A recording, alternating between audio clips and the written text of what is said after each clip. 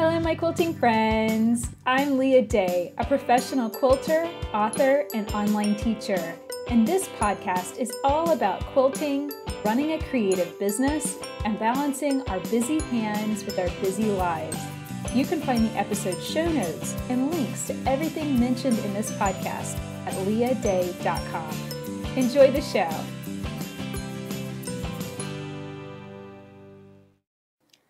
Hello, my quilting friends. Leah Day here with episode 18 of the podcast. And today I have an interview with Jackie Kunkel. She is a quilting superwoman. She does a little bit of everything. She travels and teaches. She designs fabric. She writes quilt patterns. She really does it all. And so we talk a little bit about all of these different things and how she manages it and balances it all. That is a full plate. And it's really fascinating to talk to other people and just see how they keep it all going and don't go crazy, trying to kind of stay ahead. So I learned a lot from Jackie, and I hope that you enjoy our interview. Now for a few updates around the house. You might have noticed that this podcast came out on Wednesday. I'm playing around with the days to publish again. While I was working okay on Saturdays, I found that I was ending up working a lot then on the weekends, Saturdays, Sundays, that kind of thing. And I really don't like that. I really want to set my weekends aside for my family and be able to get off the computer and spend more time with them, or to spend more time quilting. The weekends are a really nice time for that too. So when I found myself spending a lot of time just with like last minute podcasty kind of stuff on the day that it would come out. And so, I thought about that a lot. And then of course with Easter falling on the weekend, and everything kind of so busy, I was like, well, why would I come out with an interview, especially this awesome interview with Jackie, on Easter weekend when no one's going to listen to it? Everybody's going to be hanging out with family. So that made it kind of an easy decision to shift the podcast, try Wednesday out again, and see if I will get my act together maybe Monday, Tuesday of the week to get things edited and uploaded and all of that kind of behind the scenes stuff done before the actual date it has to come out. That would be good.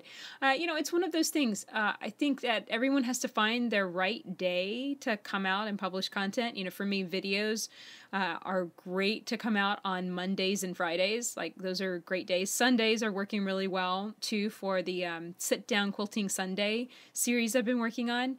But it's always something to kind of play around with, because you never know. And it's like, actually this kind of feels like it's working better. So I hope that you enjoy it too.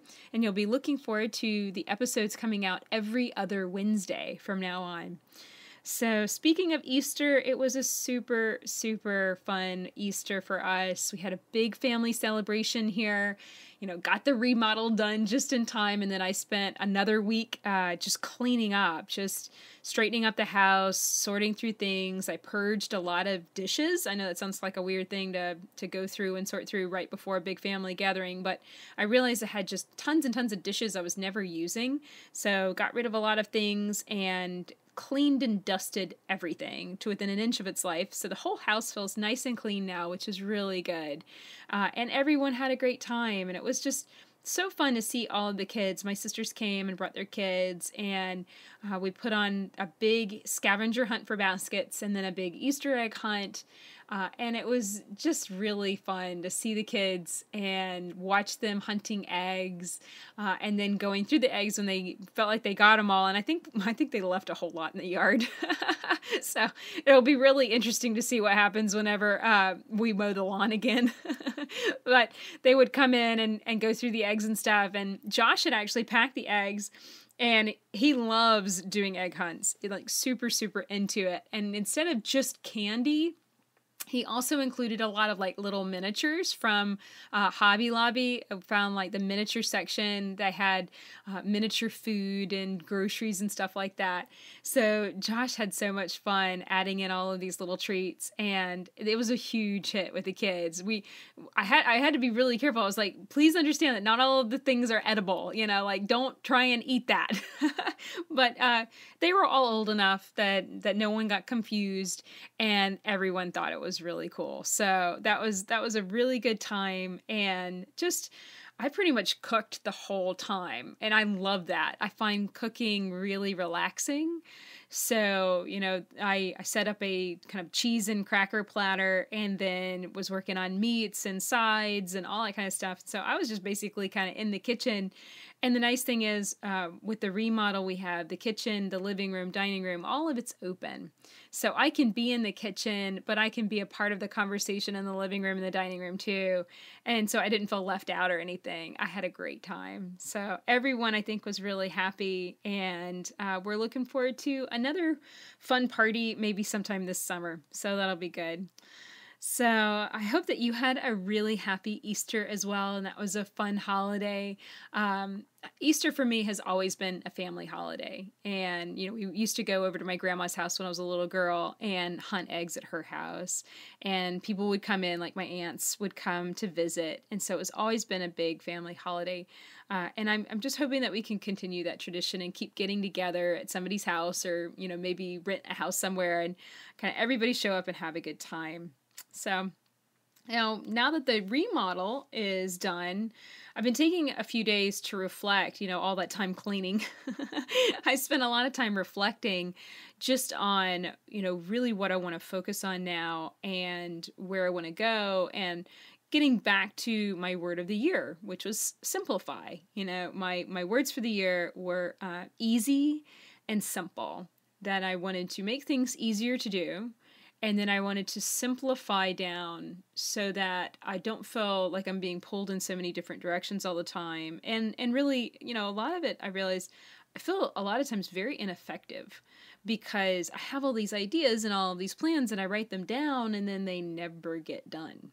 And one thing that really brought this home, part of my whole purging process, I went downstairs, and just in case, purging is not, I'm not meaning like throwing up. I don't know why that suddenly crossed my mind. Like, somebody might be getting the wrong idea here. No, I'm cleaning and clearing out, like throwing things away or sending it to Goodwill. So that's what I mean by purging. So clearing out. I was downstairs working on my desk in the office, and I didn't shoot a before picture, although I should have. It was pretty bad. I had stacked up these blue boxes all the way to the ceiling, and within them were like different design ideas. So I had an idea, I'd be sitting at the kitchen table, I'd sketch something out, and, didn't really have anything to do with that. So I'd throw it in a bin, and I'd never go through the bins again. It's pretty much, if it's in a box, I consider it kind of stashed away. It's not really something I'm going to look at, go through, deal with again.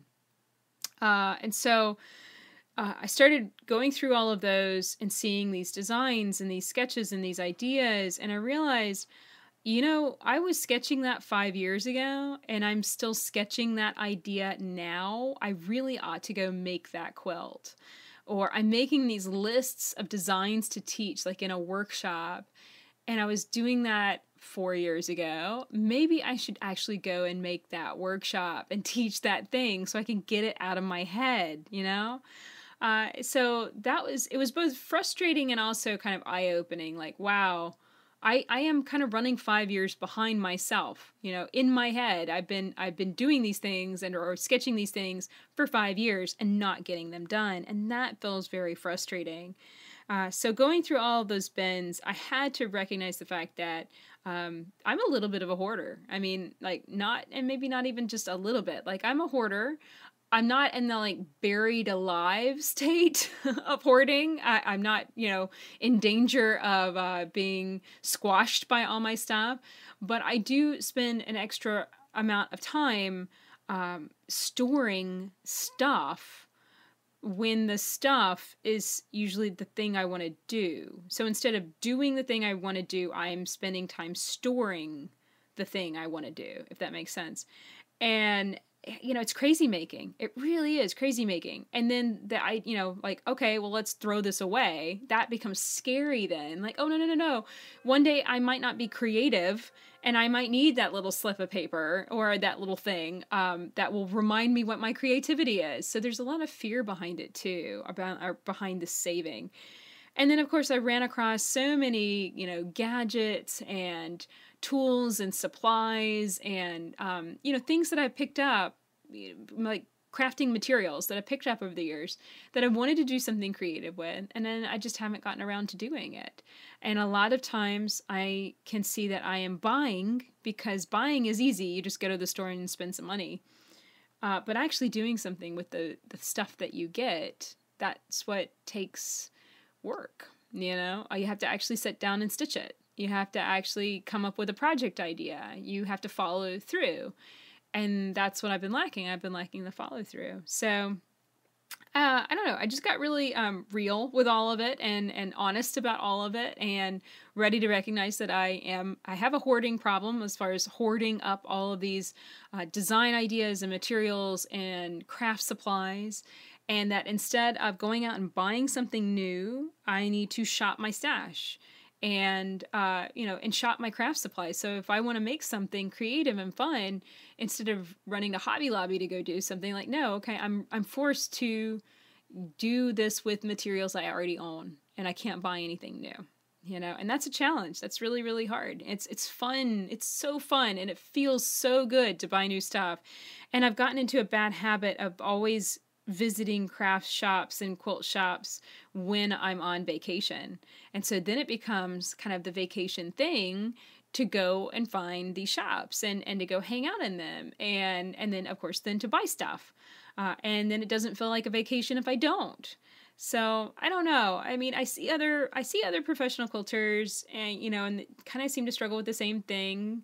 But I think we all have to kind of find our own path with this. And I would get so much more joy, I think, if I actually started using these things that I think are so pretty, and using them to make pretty things that I can actually enjoy, So I'm needing to find more ways to simplify.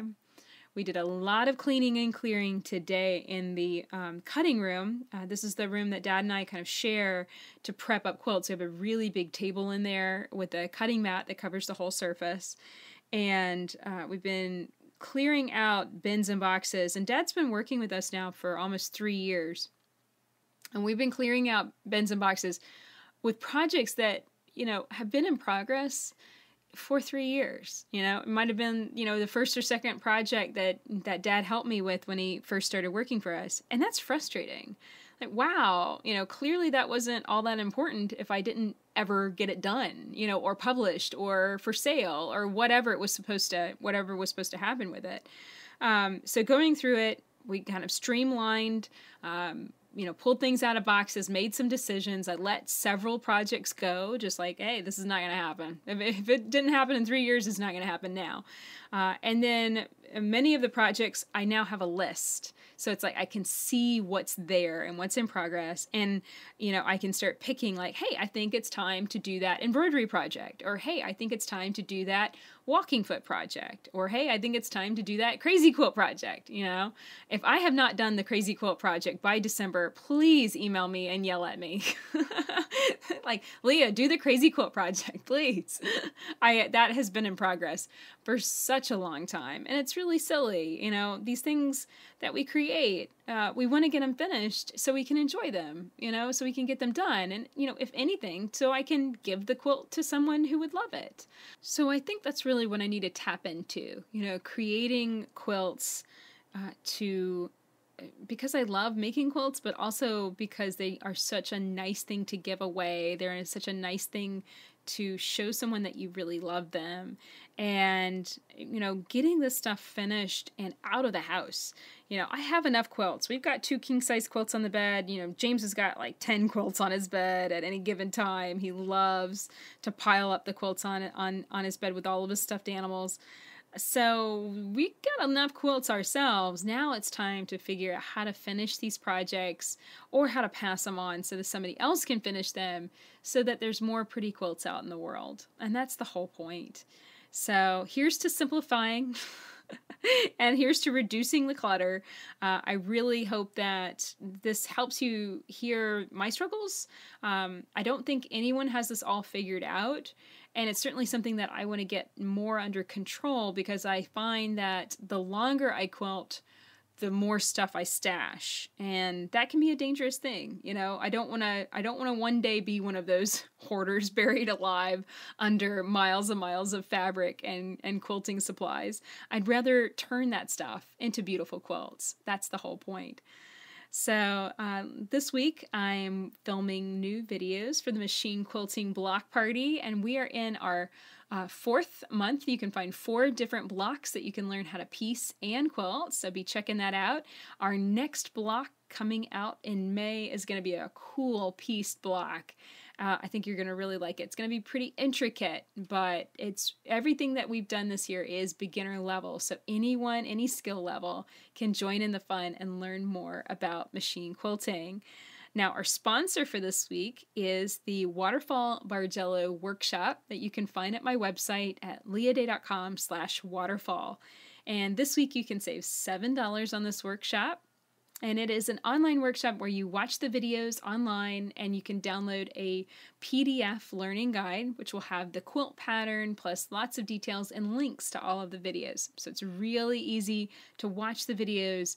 You can also download them onto your computer and watch them anytime you want. So check that out at leahday.com/waterfall, and make sure to check the show notes of this episode so you can see Maggie's version of this waterfall quilt. She made a rainbow waterfall and it is gorgeous. So she inspired us to put it on a little sale and to show off her beautiful quilt.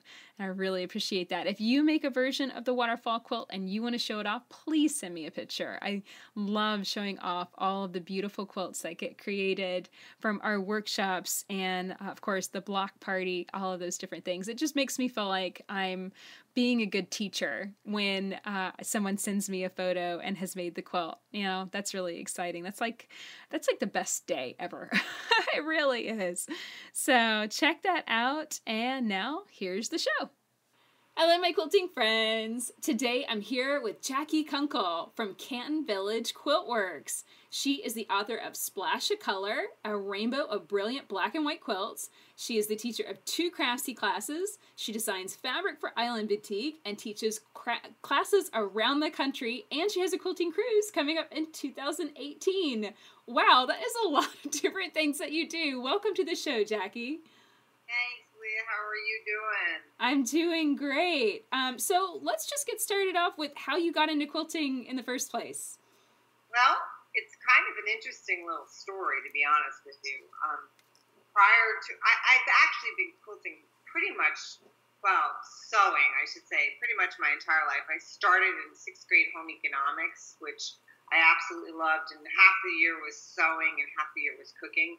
And they don't do that anymore in high school, because my kids, when they went to high school, they got like 3 weeks, and there was a little bit of sewing stuck in there and a little bit of cooking. But so I've been like a garment sewer pretty much all my life. But the very first sewing project I ever did was in 6th grade home economics, and it was a patchwork pillow, which I still own. I still have it. Aww. Which is so. Then fast forward up to about 1993, I was working full time as a vocational rehab counselor, and I was pregnant with my first child, and I broke out the sewing machine and I started making baby clothes. And we had agreed, my husband and I, that I would stay home from, I wouldn't go back to work, and I would stay home, and because we wanted to raise a family. And so my husband said, "Don't you think you might want to get a hobby?" And I looked at him and I'm like, "Well, what do you mean?" He's like, "Well, you might get bored staying home with the kids, don't you think?" And I thought, oh my God, I'm going to be so tired. But I said, okay. So because I knew I loved sewing, I went and I took a quilting class, which I hated. I hated it because the teacher just taught the old school method with the scissors and cutting out the cardboard templates and then tracing them and using a scissors. And I kept saying, I know there's something quicker out there. And I kept making the motion like of a pizza cutter. I didn't know what it was. It was a rotary cutter. And she's like, we're not talking about that. She completely shut me down. And I said, okay. So that project, needless to say, never got finished. But I persevered and I went to a real quilt shop. I had taken the first quilt class at a chain store. At the time, it was, I don't know if where you live you had House of Fabrics or Sofro Fabrics. And they're no longer in existence, I believe. But anyway, then I went and I took a class at a quilt shop, and I fell in love because it was Eleanor Burns' Quilt in a Day, strip piecing. I'm like, oh my gosh, this is what I'm talking about because I need speed. I've got two small little kids who are really close in age, and I need speed. So it kind of just, my husband kind of got me into it in the, kind of a backwards kind of way. I don't know that he was thinking he was going to do that, but then so I just kind of quilted on my own, and I joined Quilt Guild, and then fast forward from there to 2000, I purchased my friend's. She was moving. She was my long arm quilter, and she said she would sell me her long arm. So I started my business way back in 2000. So this will be my 17th year in business. Yeah. Wow. So, which was really kind of cool. So I started off quilting for customers, and that's what I did mainly because it allowed me to stay at home and work while my kids were in school. And when they came home, I was off. I didn't work.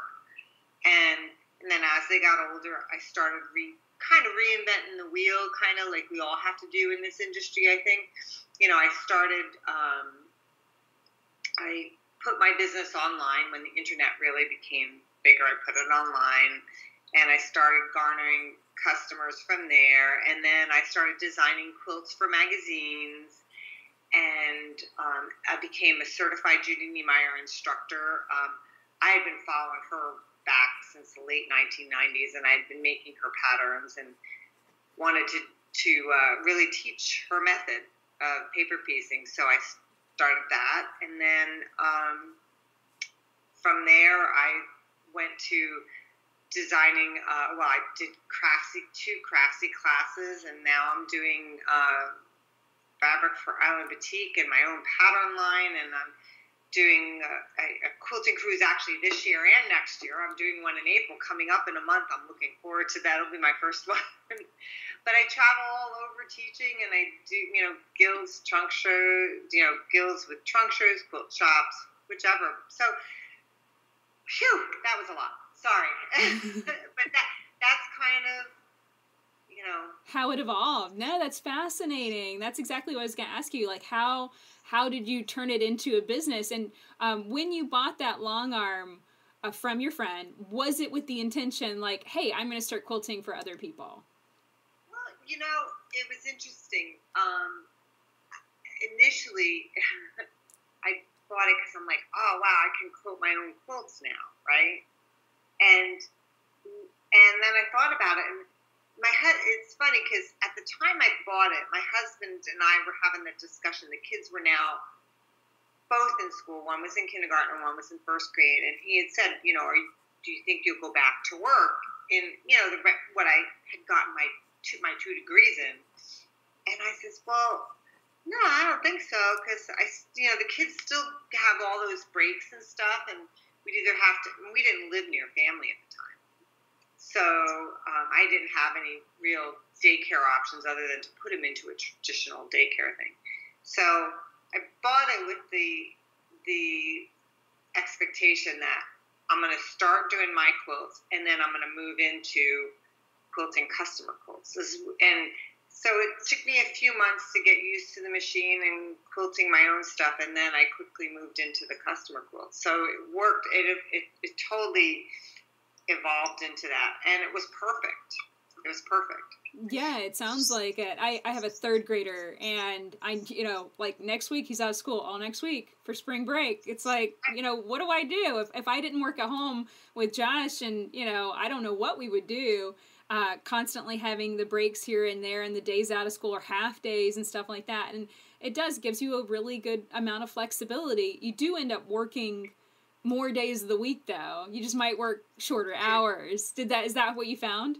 Yeah, I did find that, because you work out of your house. And I think anybody who probably works out of their home finds that work is always there. And when I say, and it's funny because when I say, I mean, I love what I do, and I still think of it as my hobby, and I'm so lucky that I get to make my hobby my work, you know, and a lot of people can't say that of what they do. They go into work and it's work. I don't necessarily consider what I do work because I get to do something I love every single day. And my kids once asked my husband, we were sitting at the dinner table, and my son said, he actually asked me, and he's like, Mom, he says, you know, you work an awful lot.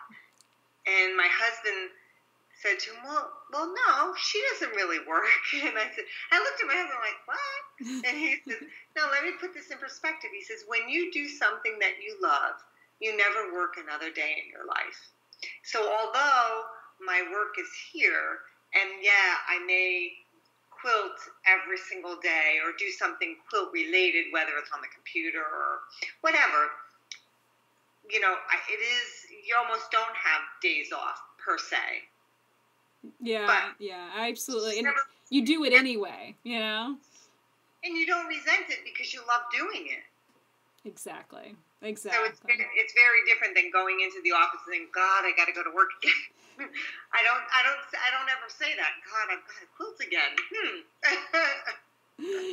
Absolutely. So tell me about becoming a certified Judy Niemeyer instructor. How does that work? I really know very little about that, how those types of systems work, and then how you, like the kind of the benefits of it. So kind of break that down. So becoming a certified Judy Niemeyer instructor was really kind of a highlight for me, just because I love her technique and her designs. And they're really out there on the market. Her designs are, you know, there's not really any like them out there. And I first started following her and her design process back in the late 90s. And it was partly because I was introduced to it. We had taken a trip up to Montana, which is where she was, and I visited a quilt shop there, and I saw these beautiful, stunning quilts. And I thought, I want to make one like that. And I bought a pattern, and it had her name on it, and I just kind of started seeing her patterns and picked it up. And but part of becoming a certified instructor, there's a whole process, and she has it on her website. Like, she's changed it. She's kind of changed it a little bit along the line. I was in the second round back, I forget when it was, how many years I've been doing it, but I was in the second round of certified instructors that she ever had, and now she's changed the process up a little bit for new people, but part of what goes into it is you've had to have made so many of her quilts, have had to take in so many classes with her so she can know you personally, and you've also had to go up to Montana to her retreats. I'm not sure what the requirement is now, but I know that at the time for me it was at least 2 times, and I had taken multiple classes with her too, so she knew me. By the time I went to Montana, she knew me. And that you've also had to have been teaching, like in quilt shops, just regular, you know, quilting classes, and had recommendations from quilt shop owners and other teachers that you were a good teacher, that you could, you know, handle a classroom and you would be able to teach the method well. Because I think their primary goal was, at the time, Judy was being requested by so many places, and she just could not keep up with the travel, and she wanted to do more of the design work and kind of be home. And that was, I think, the catalyst for her launching this certified instructor program, is to get people who were like-minded with her. And it would be like, so when I go into a classroom, it would be kind of like I'm teaching as if she were there. So I'm teaching it the way she wants to be taught, or she wants it to be taught to others. Because, you know, in reality, I mean, you know, any patterns that, like, you do or I do, anybody can teach them. They can pick it up and they can go teach them if they want to. But it may not be the way you teach or the way I teach or the way we would want them taught, but they would get taught, and that's fine.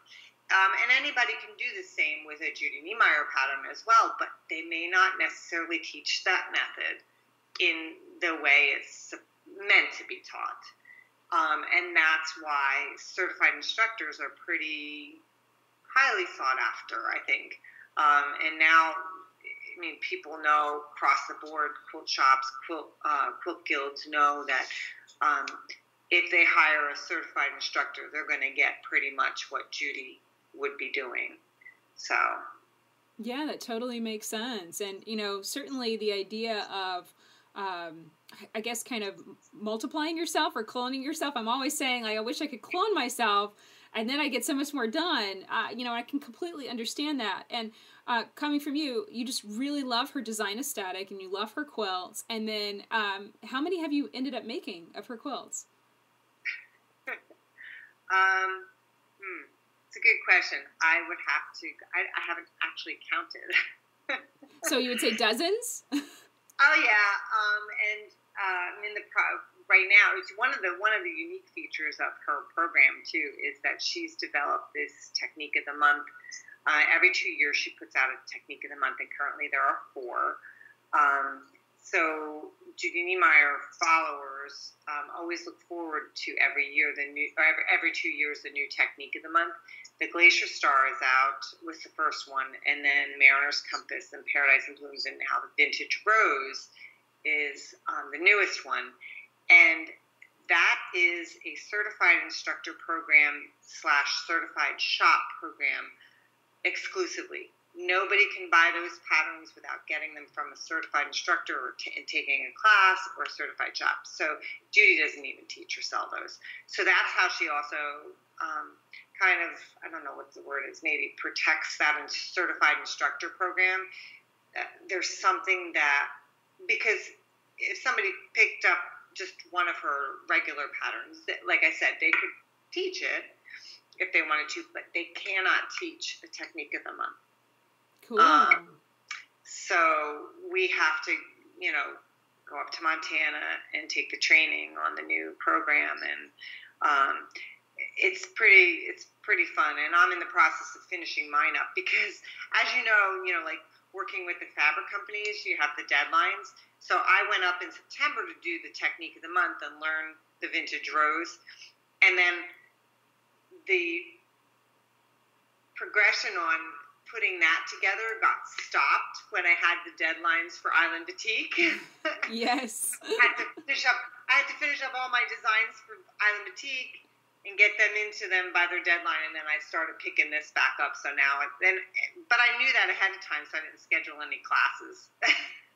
Good. Yeah, so since that led straight into Island Batik, tell me about designing for them. I loved your fabric collection that I saw at Fall Market.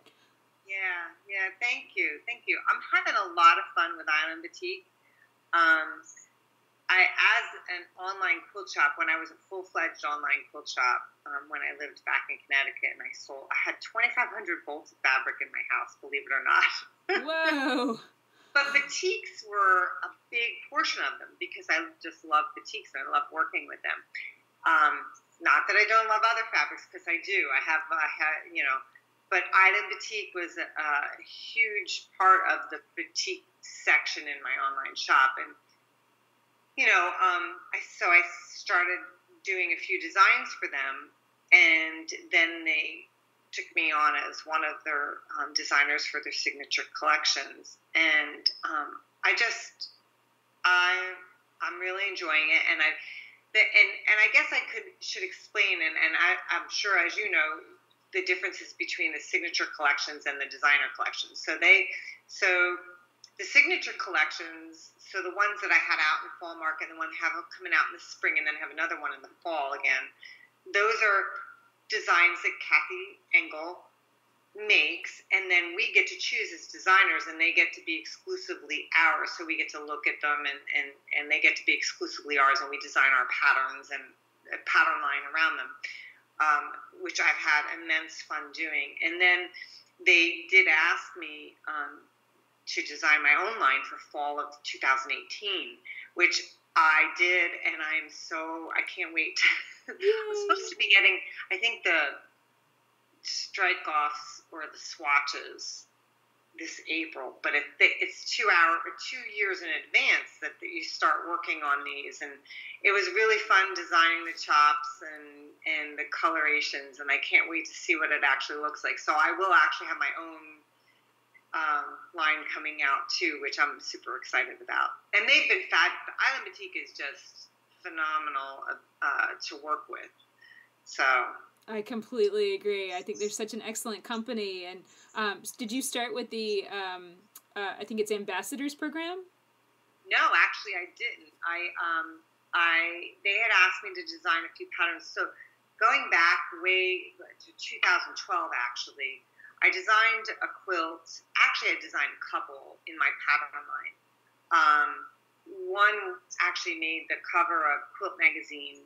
It's my Island Breeze pattern, which is actually the one I'm teaching on my cruise in April. And that was all done in Island Batik fabrics. And then they asked me, they had sent an email. I can't even remember now. I don't have the quilt back yet, but it was, I want to say it must have been 2016 or the end of 2015 or somewhere in there. They had asked for a design for a line, and I designed a quilt for a line of fabrics. And after that, they met with me at market, and they said, we would like it, if you're interested, we'd like you to come on as one of the design. I was like, absolutely, I would love to. And they've really been fabulous. I mean, any questions that I have, they answer. They just are really fun to work with and really personable, and I can't say enough about it. Yeah, absolutely. So you also did a thread collection too. Who did you do the thread collection with? Orville. And they're another fun company to work with. So and how long did that one, we're talking about lead times here. You said 2 years to do the fabric line that you were designing yourself. How long did you have to have lead time for RFL? So, well, for the signature collection that I'm doing, for example, the fall one, it actually is just getting delivered to stores now, my Fresh Catch collection, which is oranges and greens and some rust colors and stuff. The Island Batik, I want to say, is probably one of the fewer companies that gives you a really nice lead time for designs, quilt designs, I should say. So for instance, I'm doing another fall one this fall, so I picked my fabrics for that, and I picked them at Quilt Market in 2016, fall of 2016. So I picked them then. I just got the digital swatches a couple weeks ago, I think, and designed the quilts. When I got the digital swatches, I went and did my designs for the quilts, submitted the quilt designs for the yardages, and I believe the yardages will come. So my swatches came in, the digital swatches. I designed the quilts around those, and the fabric is going to be coming in, I believe, in March. So I have from March until I think almost mid-June to get all those quilts made to go into photography. And this is still for fall market. So there's a nice big timeline there by the time, they send you your fabric until the time they need it, and then until it gets to fall market. And then you have time to write your patterns up and get them printed so that they have them, which is really fantastic. And I know I have other friends that design fabrics for companies, and their lead time is really teeny tiny. They usually get the fabric like a month before quilt market. Whoa. So there are friends of mine who design fabrics for other companies, and they have a really teeny tiny window of time to get those quilts made for quilt market. Usually it's like about a month or maybe a little more, but not much. And, they're talking about making 5 quilts. in a short period of time. So Island Boutique is really generous with the timeline, and I have to say I can't complain about that at all. I love that. And it gives me time to plan out too, because you know how busy you can get, especially if you have kids. You just don't know how. Yeah, absolutely. And that's what I want to talk about too is how do you balance all of this? Because you're also traveling and teaching too. And so you're also designing and teaching and, and it's, for me at least, it's hard to really be adventurous and try new things when I'm too busy. So how do you keep it fresh, and keep challenging yourself to try new things? I like the word challenge because I like a good challenge, and I find that I can rise to the occasion when I'm challenged.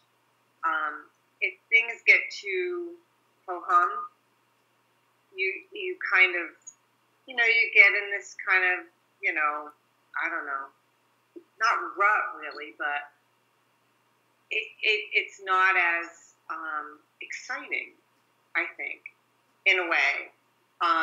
So as far as managing it, I have to make sure everything's written on a calendar. Everything, not one exception.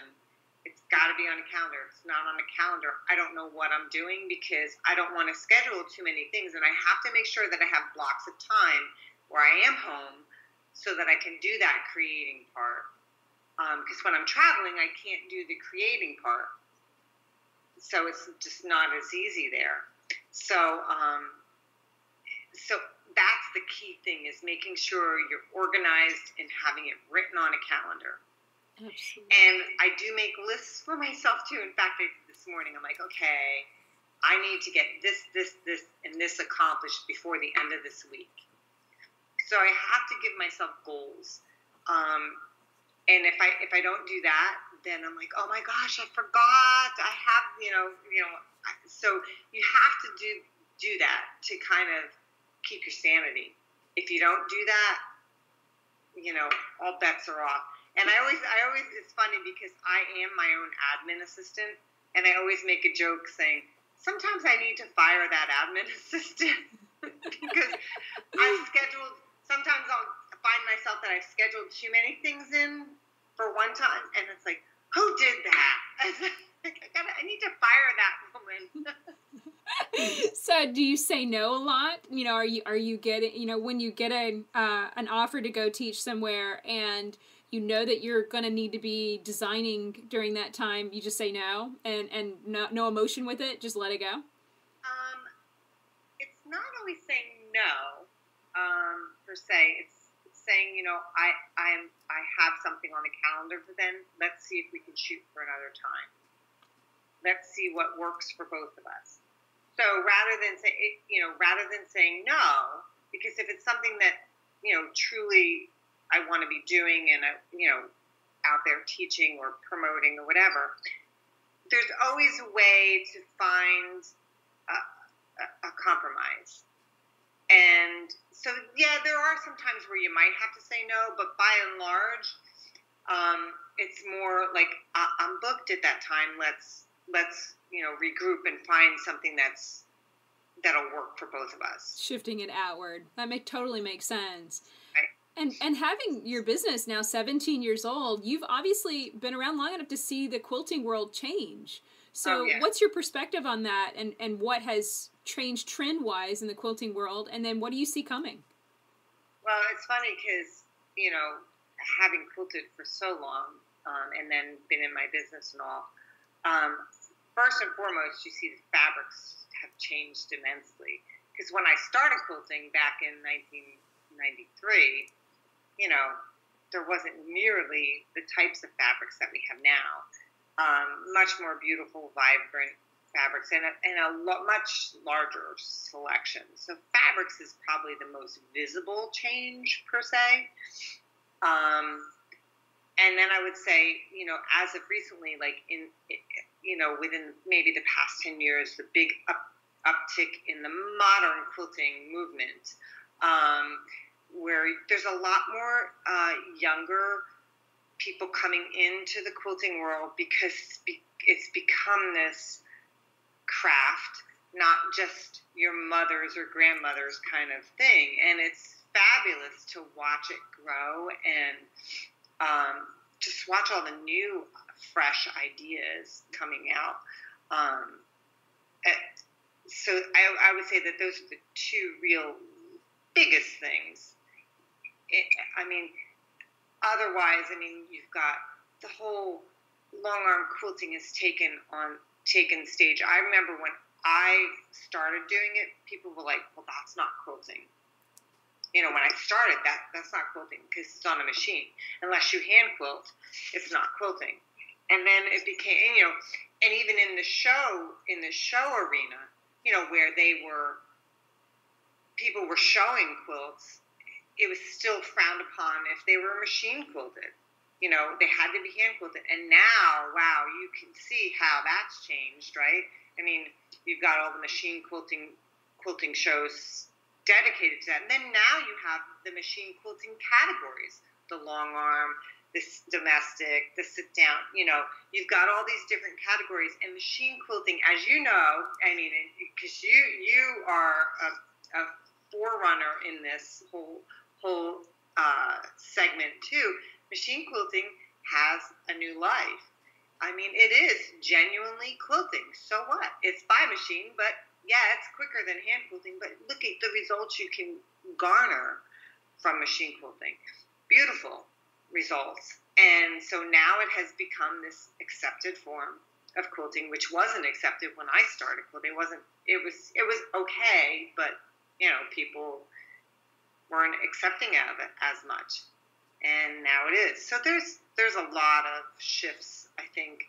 And I think it's all, how everybody evolves. And I've always said, as part of my business, if I want to stay in business, and I think it's for any kind of business, not just quilting, if you want to stay in business, you have to constantly rethink yourself and evolve with how things change. And if you can't do that, then you're going to be falling off that spectrum, and you're not going to be in there. So you have to constantly rethink and change yourself and evolve with how things are changing. And how things are going to go in the future, that's a good question. I'm not sure, but I want to be part of it, and I can't wait to see what's going on. I know for me, what strikes my fancy, and we'll see what everybody else is up to. So I'm not sure what's to come. Yeah, and do you have quilts that you make that are like, this is super special, this is something different? And do you prioritize those, or is all of it kind of, I love quilting and all of it's the same? Like, do you ever have a project that you prioritize over others? Deadlines usually get prioritized over top of the others. There are things that sometimes, like, I have in my head, or I've done like a little piece, and I'm like, I really want to expand upon this and go with it. But then sometimes that deadline kicks in first. So sometimes for me, at this point in my quilting career, deadlines take a precedence over other things that I might want to expand upon. But I eventually get there. It may take a little longer to do than, but I eventually get there. Absolutely. So but there are so many people in this quilting world too that we can watch and admire and grow with them and learn from. I suggest to everybody that's in quilting to do what they can. Learn a new technique. Go to people like you, like me, like all these other people that have knowledge, and learn from them.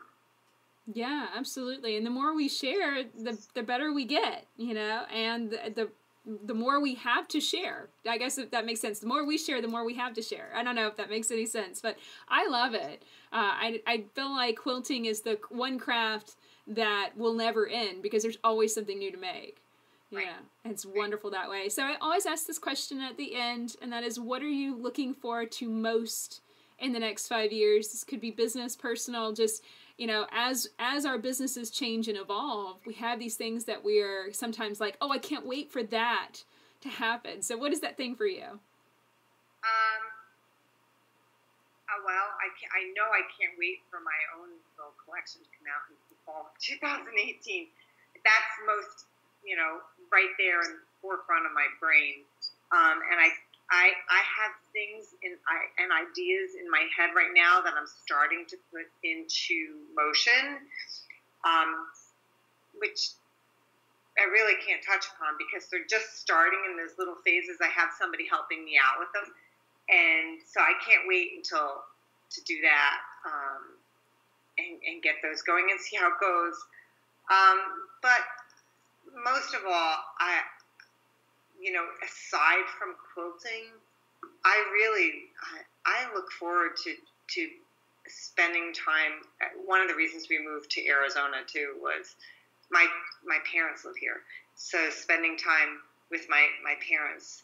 Because for the longest time I had not lived near my parents, and now we are spending time with my parents and my husband, and just enjoying everything, kind of enjoying like everything, the quilting and just, you know.